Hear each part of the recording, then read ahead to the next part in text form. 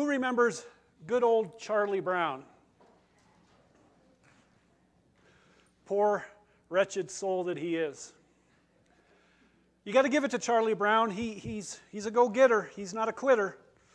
He's got this temptation to kick that football, and year after year after year, the same thing happens. He lines up, and Lucy's holding that football, and Lucy's like, I won't pull it away, Charlie.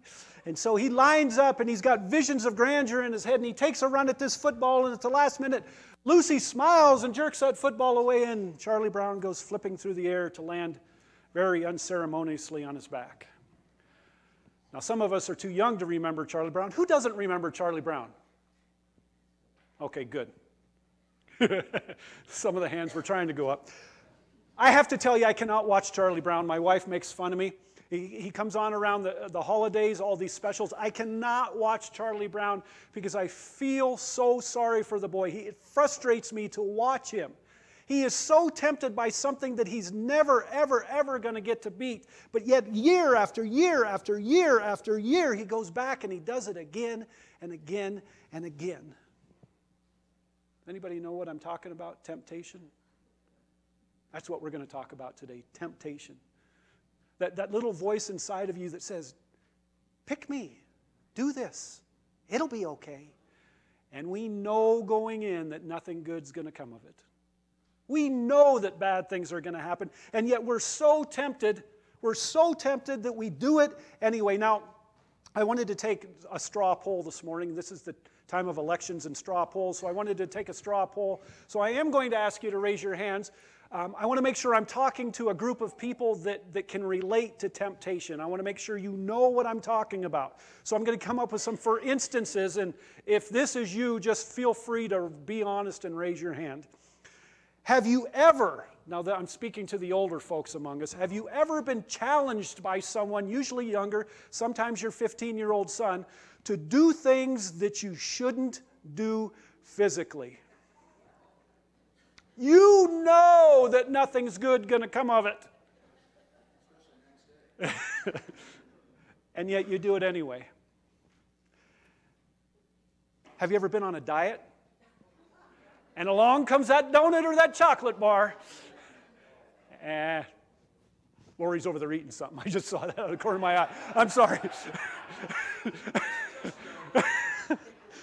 Just wanted to point that out. But have you been on a diet and you know you shouldn't eat that chocolate bar, and yet you're so tempted that you do it anyway? Have you ever been flipping through the channels on TV and you come across some show that's very risque and you should not be watching it, and you know you should just keep flipping, but your thumb won't work for a second?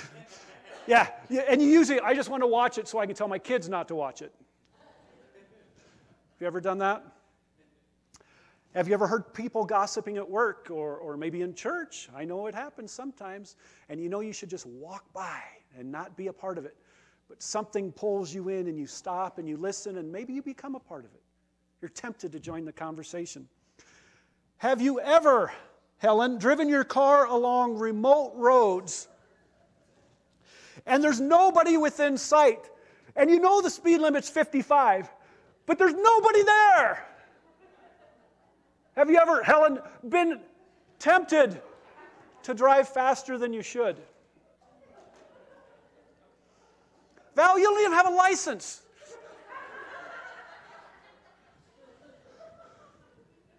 And finally, no one's going to raise their hand, especially if they're sitting next to their Valentine today. Have you ever seen that good-looking man or woman when you're walking down the street? And you walk by him and you take notice and you know that you shouldn't turn and take a second look.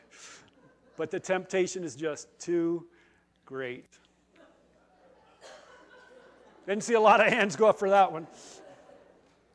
All of these and so many more are instances of temptation. Situations that we know we shouldn't take part in. Situations that we know we should avoid. Situations that we should walk away from, maybe even run away from. And yet we find it impossible to do so. Now, I suppose if we're going to place blame, because we're a type of people that likes to place blame, we can place blame all the way back on Adam and Eve, right? Yeah. At least a bush. Adam and Eve, you know, they were put in this perfect world. They were given everything. They were given food, a perfect place, no disease. They didn't even have to worry about their wardrobe, you know. I mean, everything was perfect. They talked with God, and God said, look, all I want you to do is to not eat fruit from that one tree. But the temptation was too great. And so as ancestors of Adam and Eve, they passed that along to us. Our fault, our Achilles heel. When there's something out there that we know we shouldn't do, we do it anyway. So we can blame Adam and Eve.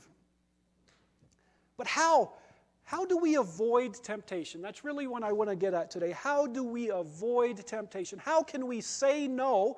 I mean, most of you raised your hand at one instance or another. It's stuff you should have said no, but you couldn't. So how can we bring ourselves to say no to temptation? That's what we're going to discuss today. But before we get there, I want to back up just a little bit and tell you what today is as far as the church calendar, because it has a little bit of bearing to our conversation today. First of all, today is the first Sunday in Lent. First Sunday in Lent. Lent is 40 days of preparation moving into the Easter season. Now, depending on your upbringing, your denomination, and your beliefs, a lot of different things happen during Lent. Ash Wednesday began Lent the previous Wednesday, and some people paint a cross of ashes or a crucifix on their forehead with ashes to kind of kick off the season. Some people give up certain things in their life. My wife has given up chocolate before, I know. Temptation was too great, but she gave it up for about an hour and a half. Well, he has to tell you the real story. The real story was we decided that the rest of the family would decide what you were giving up.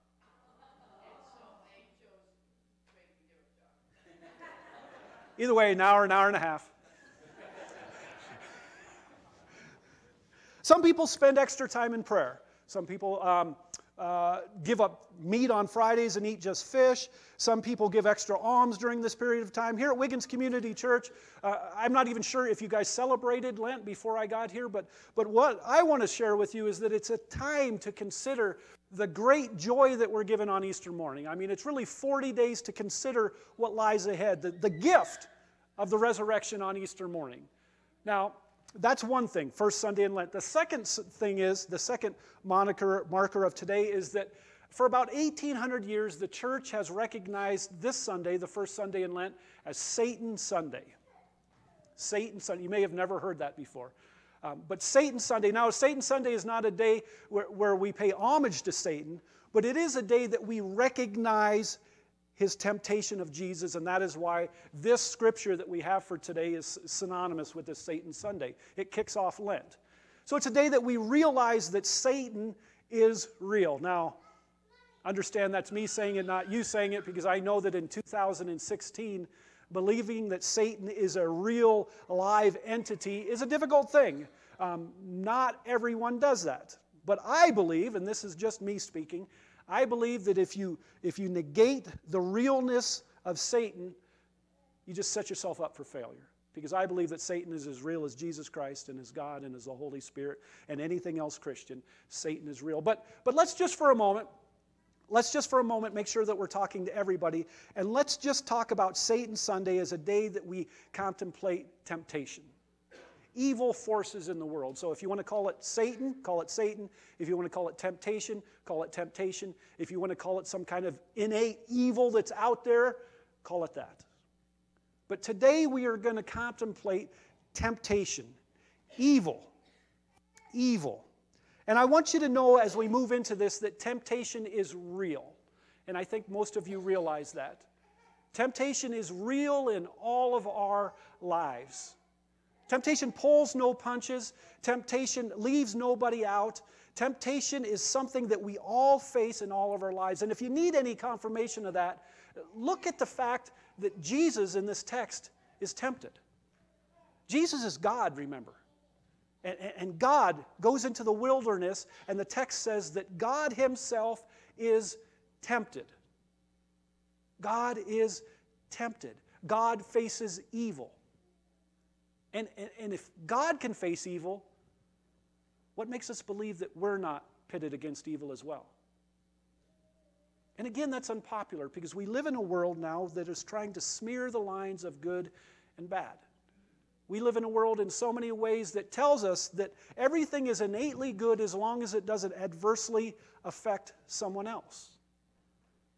Now, I'm not sure which Bible those people that say that read, but my Bible is written in black and white. Of course, it's got Jesus' words in red, but black and white. And I believe God is black and white. And if you read the Bible from one end to the other, what you see is that God has very distinct points to be made about good and evil. All throughout the Bible, God points out to us that there is righteous and unrighteous, that there is good and there is bad, and that there is a right way and that there is a wrong way. I don't believe that God sees gray at all. I believe God sees black and white. And so as we move into this discussion, I need you to realize, to agree with me, to admit to yourself that temptation, Satan, evil, whatever you want to call it, is real and alive in the world. And that there is a propensity for you to make wrong choices and to do wrong things. Because without that admission, nothing I'm going to say makes a bit of difference. If you believe everything's good, then whatever I say doesn't matter. There is good and there is bad in the world. Now, the next thing I want you to see is that temptation often rears its ugly head to us when we are at our highest. This section of Scripture comes on the heels of Jesus having just been baptized, and it starts off, Jesus, full of the Holy Spirit, returned from the Jordan. Jesus had just been baptized by John. God had just audibly said, "This is my Son with whom I am well pleased." God had just acknowledged that Jesus was the Savior. Jesus was at the pinnacle of his ministry. Everything was beginning. Everything was turning up roses. All was good. And the very next verse says, and he's led off into the desert to be tempted.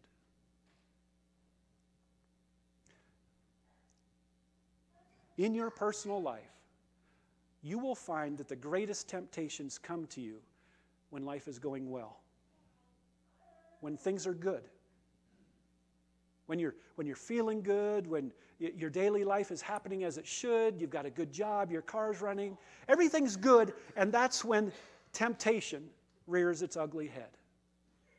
And just like Jesus, you get led off into the desert. Understand that the desert is representative of hell, basically. The desert in Israel is a very, very bad place to be. It's rocks and dirt and no water. It's representative of everything negative.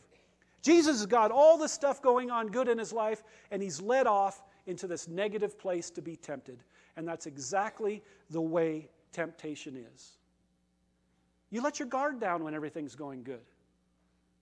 You pretend like there is no evil. You're not on the lookout for it. Listen to what C.S. Lewis said about this same topic. C.S. Lewis said, "No man knows how bad he is till he has tried very hard to be good. A silly idea is current that good people do not know what temptation means. This is an obvious lie. Only those who try to resist temptation know how strong it is. After all, you find the strength of the German army by fighting it, not by giving in. A man who gives in to temptation after 5 minutes simply does not know what it would have been like an hour later. That is why bad people, in one sense, know very little about badness. They have lived a sheltered life, always giving in. We never find out the strength of the evil impulse inside of us until we try to find it." Very simply, what C.S. Lewis says, that it's not until you try to do good that you find out about all the negative that's around you. It's not until you stand up for God. It's not until you say, "I am a Christian and I will follow God's precepts and God's ways," that negative things, that temptation rears its head. I mean, think about it. If you're way out there in left field, so far from God that you couldn't communicate if you had a walkie-talkie, why would Satan care about you?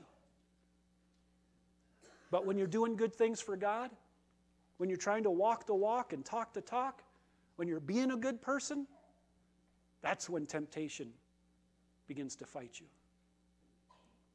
Now, the next point I want to bring is for me really the most profound one, and I think it's also one of the ones that's overlooked the most. Our Scripture says, as it begins, that Jesus is led off into the wilderness to be tempted for 40 days, and then he faces these 3 temptations. do you realize that it was 40 days without food and being constantly tempted before Jesus actually faced Satan? And the gospel according to Mark actually says that while he was out there for 40 days, he was tended to by wild animals. So Jesus didn't walk into the desert and begin these temptations. Jesus had to go through a season of temptation first. And what I want you to know is that you will go through seasons of temptation. You will go through periods in your life where it seems like it's one thing after another after another. It's never just one and done. It's always multiple attacks on you. And the reason is that Satan, evil, temptation, whichever you want to use, is smart enough to know that one isn't going to get it done. One may weaken you a little bit, but two's going to make you even weaker, and three's going to make you even weaker yet, and he's going to keep attacking you with this barrage of temptations.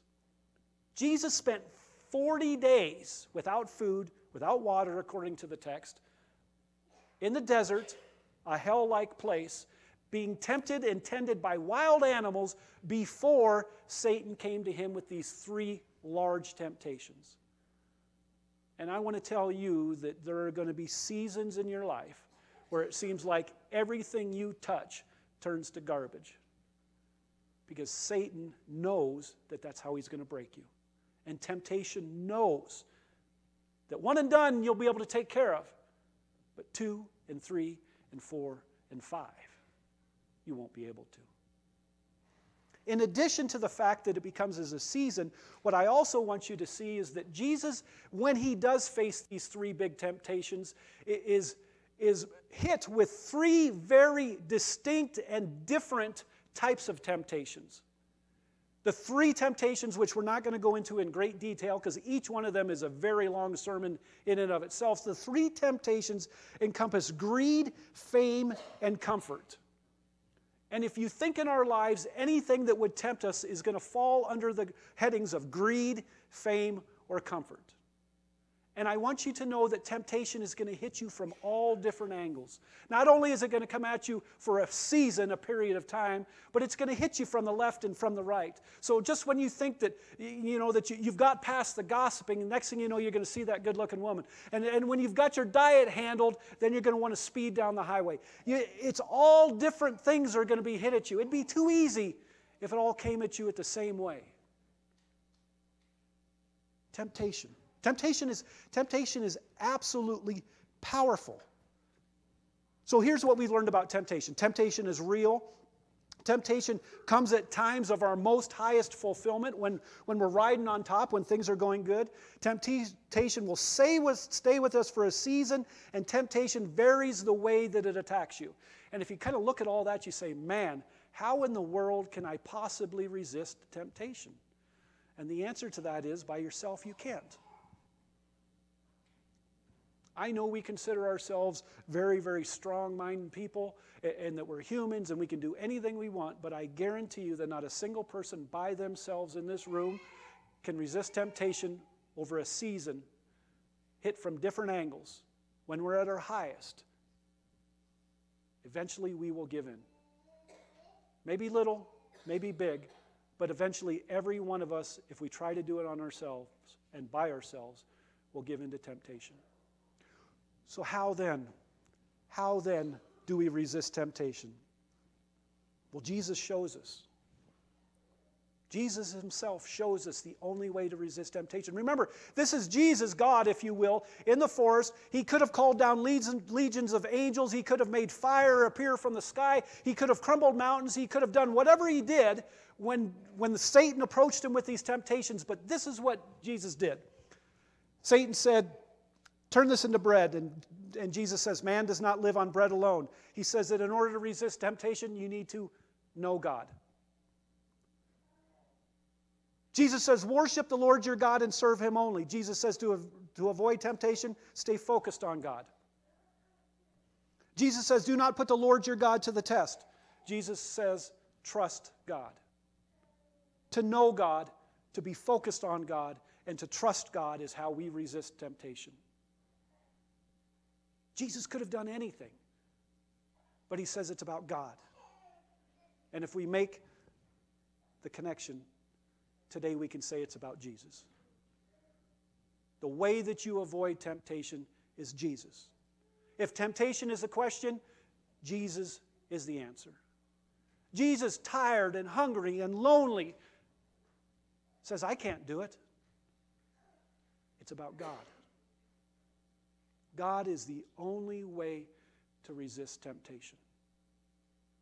So whatever's tempting you in your life, and if you're trying to go it alone, I promise you that eventually it's not going to work. Here on Satan's Sunday, where we recognize the existence of evil, Satan, temptation, whatever you want to call it, I want you to know that the only way you can resist temptation and continue to walk the path of righteousness is with Jesus.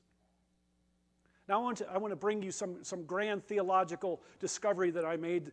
For me it was grand, and I don't know, maybe you've already figured it out. But let's go back to the Old Testament, the book of Genesis.